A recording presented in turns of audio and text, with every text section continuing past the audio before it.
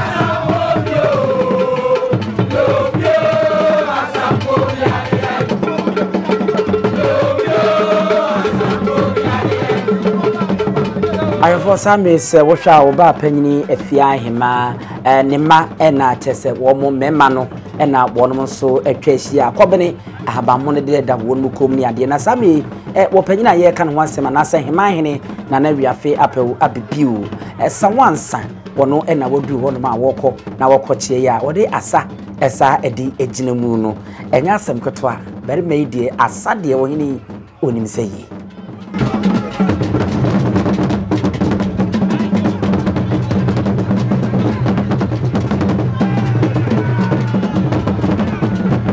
na wasamo mama mapia frafe no de nsa etototo nsa yemu yehunu nana insu ase opuku agimaya otoso emienu ewo honomo yehu bafo kentenkrinchi wono na enje waduru to a wamane wusu suwajai a wo hema chese o nwinwe kakra wo honoma enya asem keto akra ahemfi ewo honomo saa enso na yehu owusu kokko sabe wasawi awache awi na afin wasade asane bimu esa to aso hanoma enya asem keto akra kuwani aniwa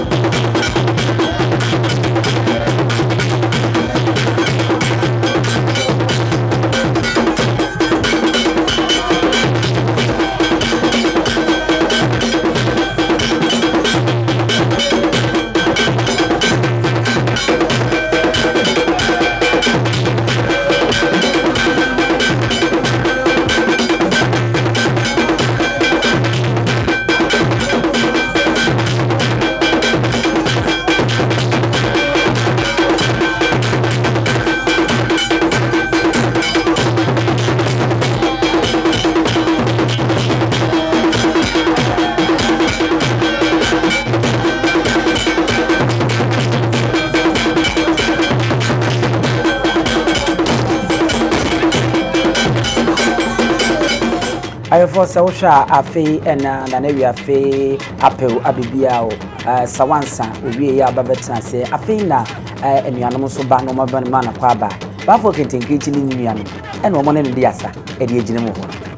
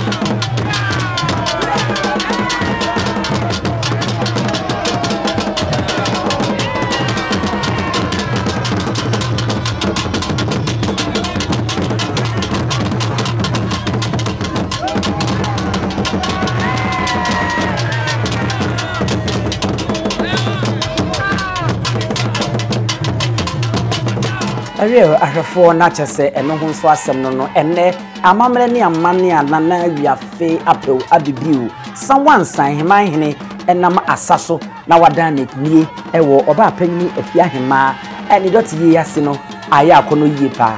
na Asante kotokose se wodi adwene da echi a obehwe asuo fra eno nti NYANSAPO yemfa mo nsi hanomo na debi ya beto aso yenye ne kajebi midini abusua pani owusu aduomu yemamo nyina mo ene hwa waje nya henwa